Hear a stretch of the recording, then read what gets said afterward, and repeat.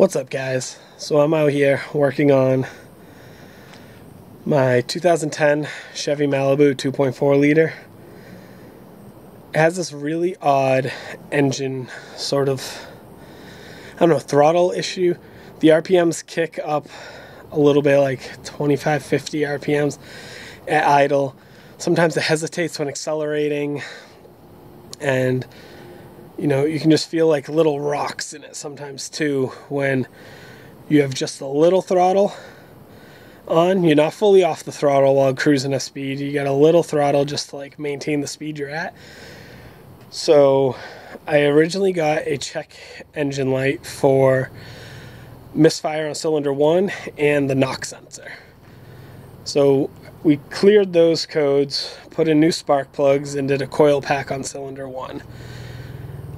Middle of this week, I think Tuesday, the check engine light came back on for Misfire on cylinder 1.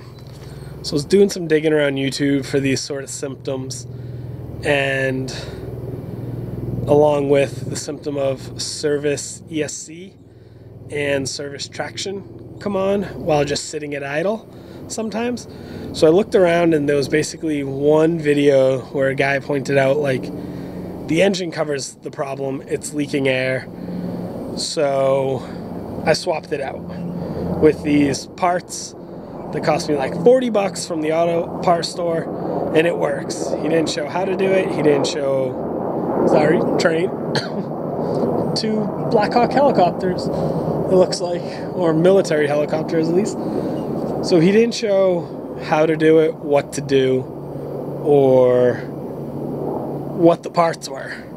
So I did some digging, figured it out, and now I'm going to see if this solves my problem. Yesterday I tried recording a video on the work I did, and just didn't work out right. So I'm going to give you a quick little recap of what I did.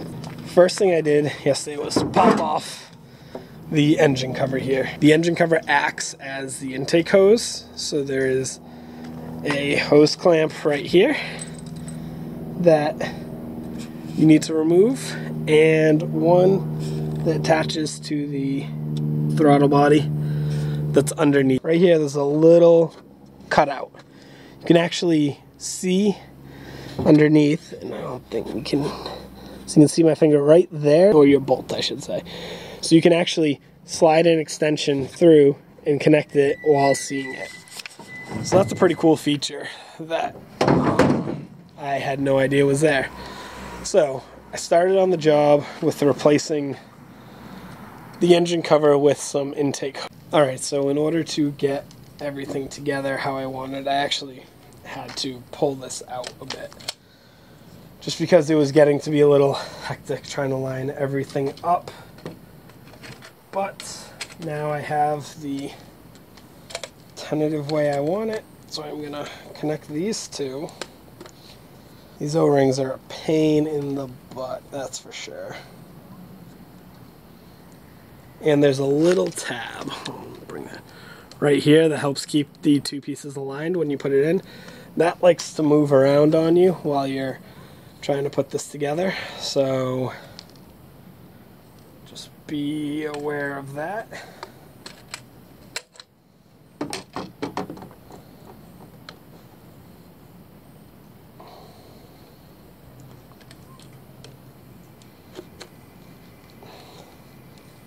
Alright, so now let's turn it the way I want.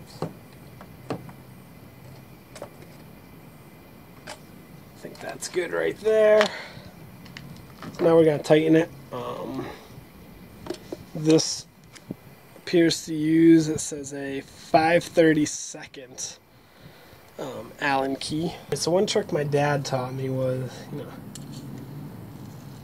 give a little WD as a lubricant. It's not going to hurt anything,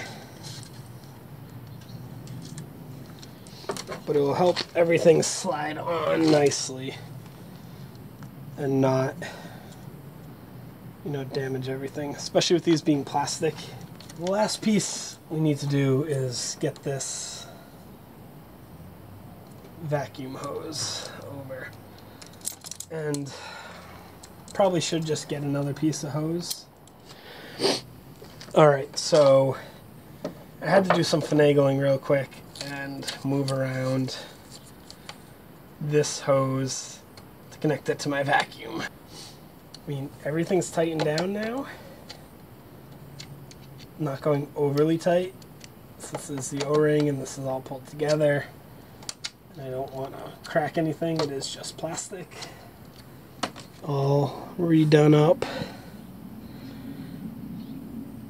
I moved this hose, so it's rerouted now from kind of straight down. It used to come over this way and connect like basically right about here on the engine cover. Let's see one final check. Everything's hooked up, everything's tightened. I don't see anything left behind. Oil cap's on.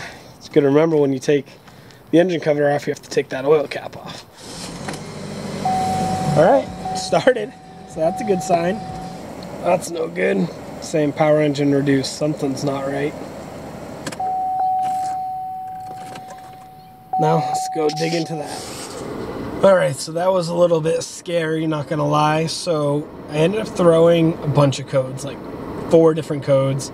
I cleared them, and then I threw a single code, P2176, which is has to deal with the throttle body and it not knowing its idle position. So I actually did a quick Google search and found a video where a guy basically says, hey, throttle body was dirty. I had this on a Buick Enclave. Throttle body was dirty. So I was like, all right, I mean, it's not gonna hurt. I go check, pull off the air hose. One of the O-rings, when I was adjusting things, came loose and got sucked in and got stuck in on the throttle body plate, thankfully, because that would have been bad if that got sucked into the engine. So I was able to remove the O-ring, started the car up, everything's good. I know exactly which O-ring it was, and I tried to test it, and I should have just taken everything apart. Not test, I tried to check it, because I knew, I had a feeling that it dislodged. I should have stuck with my gut instinct and just taken everything apart and spent the extra 5 minutes. Thankfully, no harm, no foul, but that could have been bad. So, not throwing any codes. It's revving good. It's idling good. So we're gonna go take it for a test drive. See how it goes. So, just got back after picking up dinner and driving the car for a bit.